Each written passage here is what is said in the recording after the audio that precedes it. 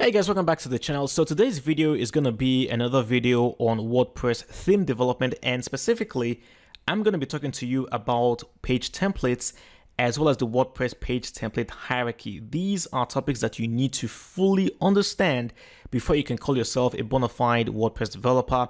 Now, if you're new to the channel, or maybe this is the first time you're finding me, today's video is part of a series of tutorials I am making that are directed towards WordPress theme development in general. I've made quite a few already. I'll have links to the videos in the box below, but most recently I made a mini tutorial on how to use PHP in WordPress. Be sure to check it out if you're interested. But like I said, today's video is about WordPress page templates, and specifically the WordPress page template hierarchy, what exactly it is and how does it work.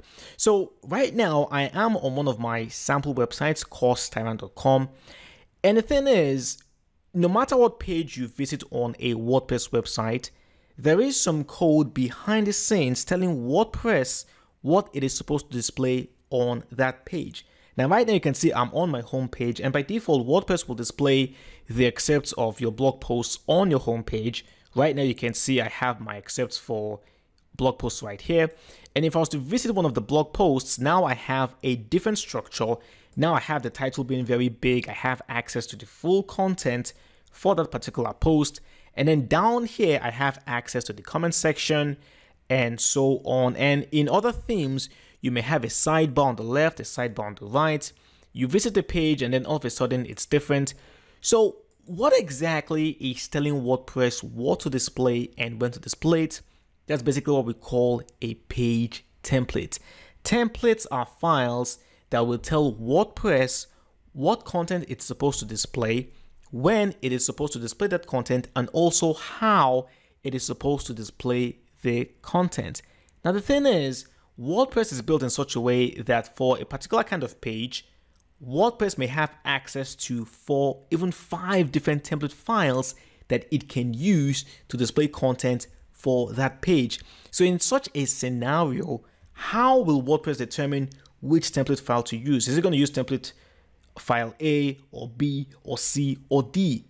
It's not just going to say, okay, I'll use C or just choose one at random. No, there is a system in place that will determine which template file WordPress would use first.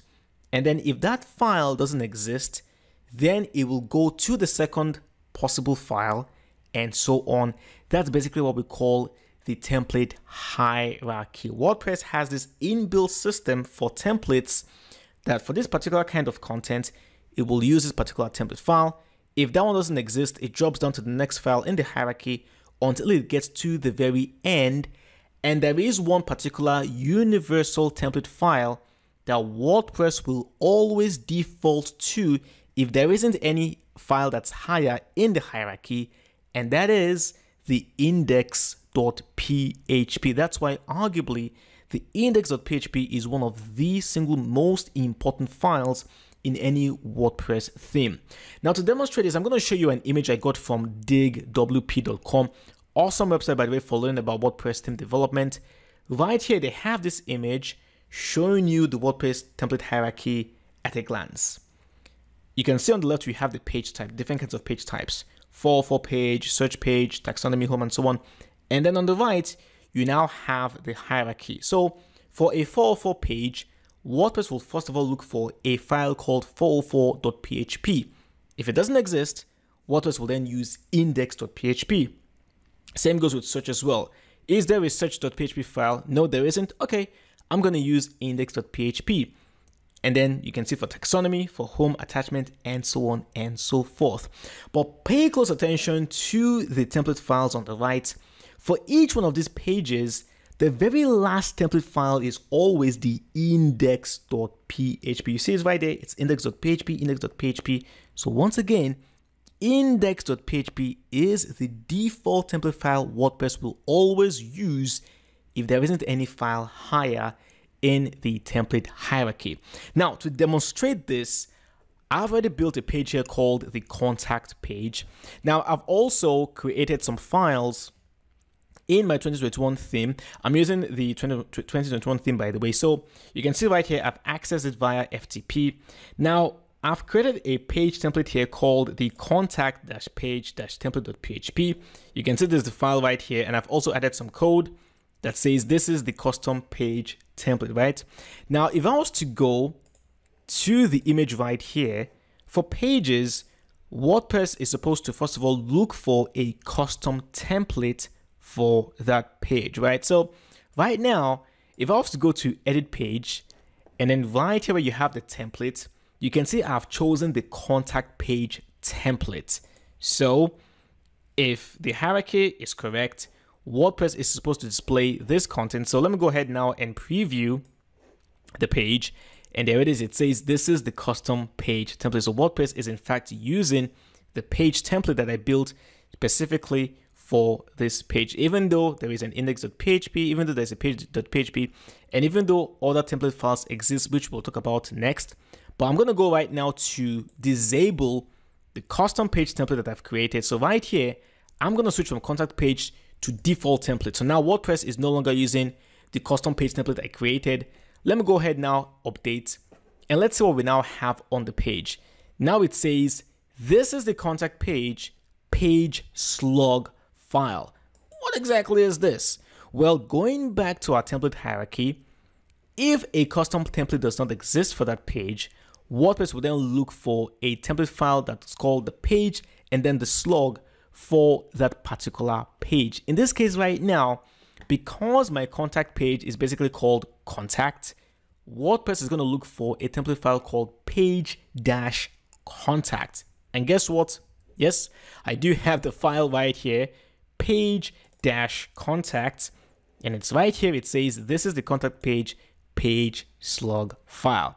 So now WordPress is using the slug page template to display the content.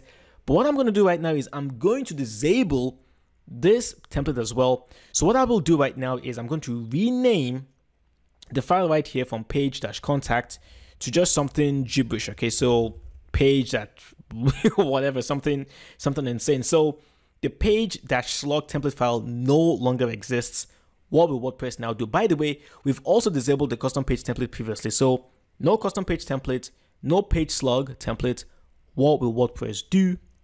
Let's go back to the template hierarchy in here. And according to the hierarchy, WordPress will then look for a template file that has the page and then the ID for that particular page.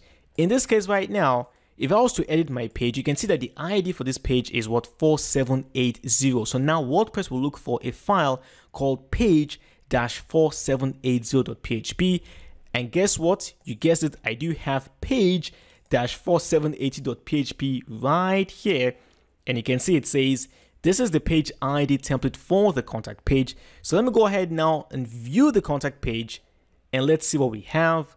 Let's refresh this page. As you can see right now, it says this is the page ID template for the contact page. But we're not done. Let's take it one step even further. I'm going to go ahead now and disable this file as well by giving it something insane. So let me just add some other numbers in here. So we're disabling basically this page template. So according to the hierarchy, WordPress will now look for page.php. And then right here, you can see I do have a page.php. Let me just go ahead and add something at the top right here. So let me just say, this is the page. Just to prove to you that it's actually working. So this is the page. So now I'm going to go back to my contact page. Let's refresh the page.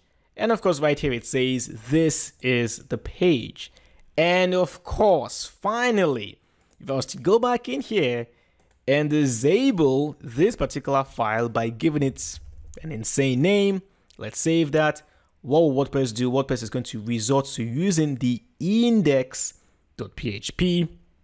So let me go ahead now and open up the index.php. Let me add some comments in here and say, this is the index file. Let's go ahead now, save it. Let's go back to our page. Let's refresh the page. And of course it says, this is the index file. But let's go even one step further. Let's go ahead now and disable the index.php. I haven't actually tested this. I'm not sure what will happen. let's go ahead and disable the index.php. So now WordPress has no template file to display the content. Let's go back to our file right here, refresh, and of course, you get an error message telling you that the template is missing. WordPress cannot display contents for that particular page. So that's basically the WordPress page template hierarchy. So once again, page templates basically will tell WordPress what content it's supposed to display, when it should display it, and also how it is supposed to display it. And of course, there is a hierarchy that WordPress will use to determine which template it should use when it has more than one option. So hope you guys now understand fully what the WordPress page template hierarchy is, what page templates are, and how you can use them. If you have any questions, comments, do let me know. Put them down in the comment section below. And by the way, if you do enjoy videos like this, please do let me know. Leave a comment to help boost the YouTube algorithm. Drop a like. And if you have any suggestions for videos regarding WordPress theme development in general, please do let me know. I'm open to suggestions. I want to make more content like this, but I also need some feedback from you guys. So please, if you have any suggestions for any videos regarding WordPress theme development in general, or maybe some more advanced topics in WordPress, do let me know. Of course, if you enjoyed the video, like I said, do give it a thumbs up. Share the video with anyone whom you feel might benefit. And if you haven't subscribed, please do subscribe. Hit the bell so that you're notified whenever I upload a new tutorial. My name is Alex. It's been a pleasure. I'll talk to you soon. Cheers.